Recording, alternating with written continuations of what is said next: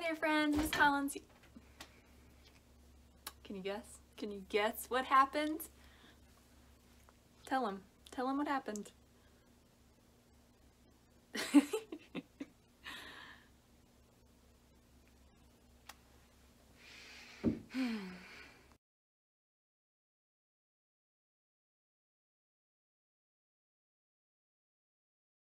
Hi there friends, Miss Collins here, and today we are in my kitchen once again because we are going to be making our own Play-Doh. And then we're going to take it a step further and do some printing with that Play-Doh that we've made on our own. So stick around and let's make some art. The recipe that I found for this homemade Play-Doh came from another YouTube channel called Sea Lemon, and she made a really cute video that was really easy to follow along with on how to make your own Play-Doh at home. So I'm just going to be using her recipe, and I will link her information down at the bottom.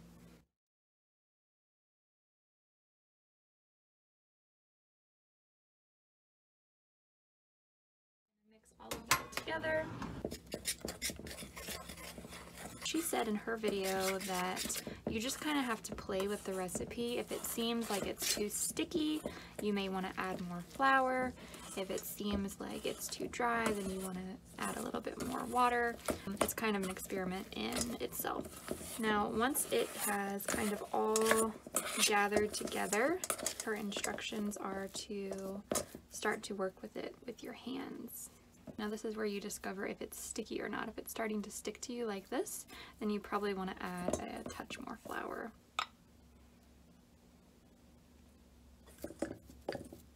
Oh yeah, that's awesome. It's not really sticking to my fingers so much anymore. It's definitely pliable. There we go.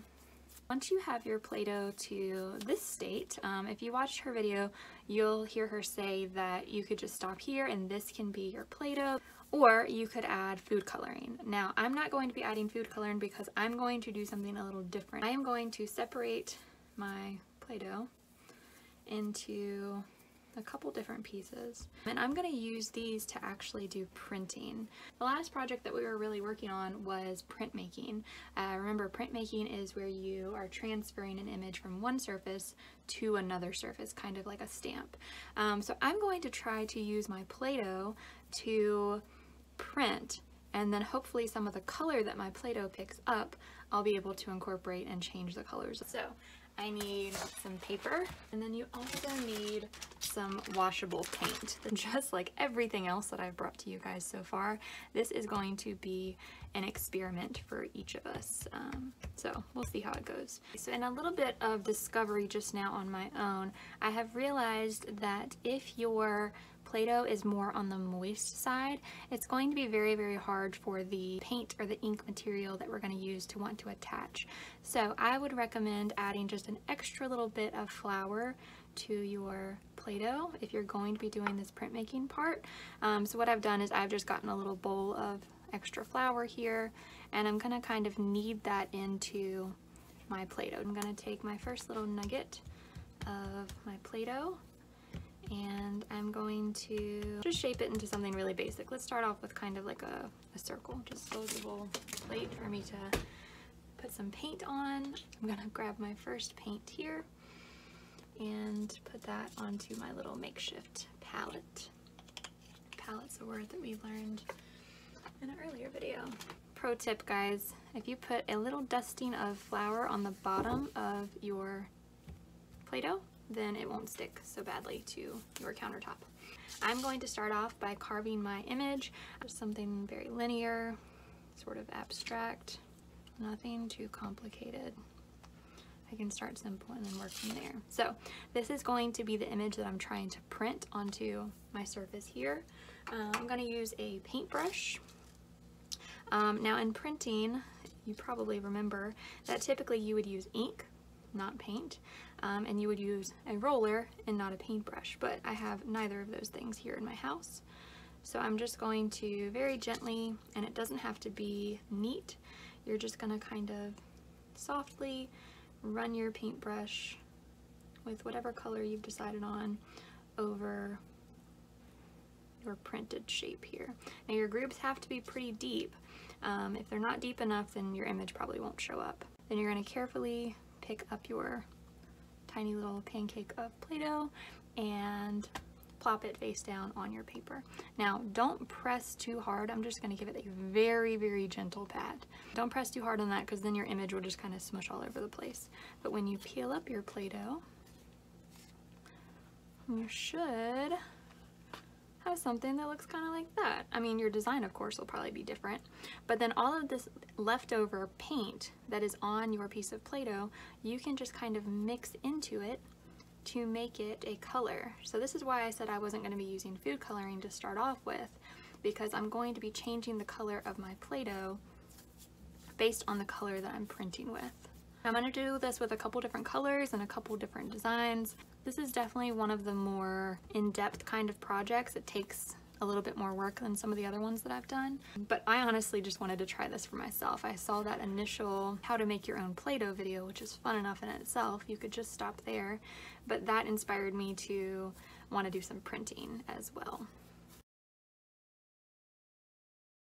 This time around you can see that I have just used a toothpick to kind of carve out the shape of a heart, and because Mother's Day is coming up, I am going to try and make my heart say Mom.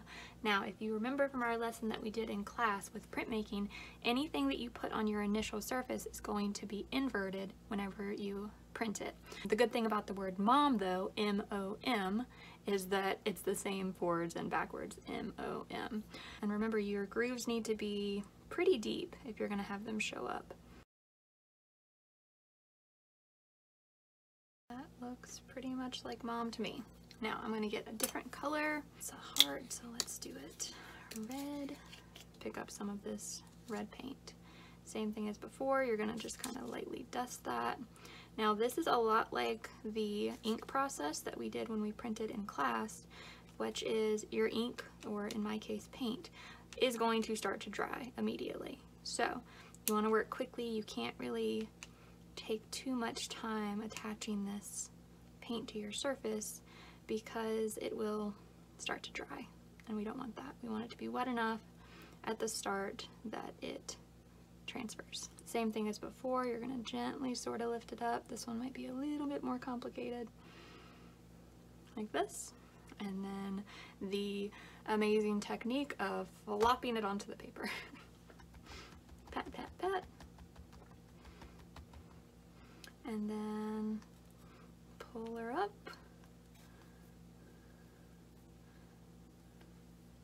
That's not too bad. This one's for you, Mom. And all the moms out there. Happy Mother's Day. Now this one should actually be really cool when we're mixing it. Now I have some pink Play-Doh. Awesome. All right, on to the next one. Can anyone tell me what these three colors are? What are these colors called? These three right here. Yellow, red, and blue. Primary, that's right. Ding, ding, ding. Red, blue, and yellow are the primary colors. Primary means first, and they are the first colors because you use these three colors to make every other color. It's pretty cool. There we go. I think that one's my favorite so far. Last little thing I want to show you, because I wouldn't be a very good art teacher if I didn't, is what happens when we mix these primary colors together. So I'm just gonna pull off a little bit of each. So I'll pull off a little bit of yellow, and I'm probably gonna get a tinier part of what would be my red. It's more of a pink, but I wanna mix these together and see what kind of color I'm gonna get.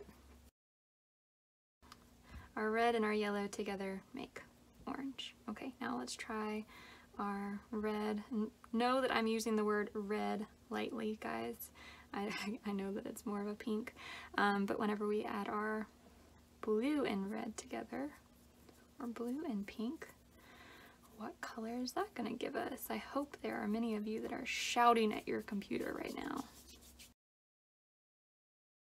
Okay, and then our last combo, our yellow and our blue. When we combine those, what are we gonna get? And this is something you guys could do all day long. You could start off with your primary colors, and then you could mix your secondary colors. And you could go as far to mix your tertiary colors as well. So yellow and blue make green. And there's our little Play-Doh color wheel. How awesome is that? So I hope you guys give this project a try. If you don't make the printmaking part, that's totally fine. You could see that it was pretty complicated, but really, really fun. I would recommend doing it. Just make sure you're doing it in a space that is okay to get a little bit messy. Outside of that, of course, always make sure you're sharing what you're creating and having fun while you're doing it. One last thing I wanted to mention, this is actually something that I learned from the original video. If you end up working with your Play-Doh and you make something that's just so awesome that you want to keep it forever, like maybe you make a little Play-Doh critter, kind of like how we did out of clay in 2nd grade, or maybe you make a pinch pot, or whatever it is, if you love it so much and you don't really want to smush it back into your Play-Doh nugget, then you can bake these in the oven and actually keep them forever. This Play-Doh, because it is homemade, will end up expiring, so I think she said 4 weeks is about how long it'll last. So if you've used it up after that and you want to keep your little creation, then you guys can always do that by baking it, and I'll have that information down below as well. So we accomplished a lot today. We made some Play-Doh, we did some printmaking, and we also talked about color mixing. So hopefully you guys have taken something from this very large, very experimental video. And I'll see you guys next time. Bye. And because we're all just dying to know what happens if I combine all of my colors into one.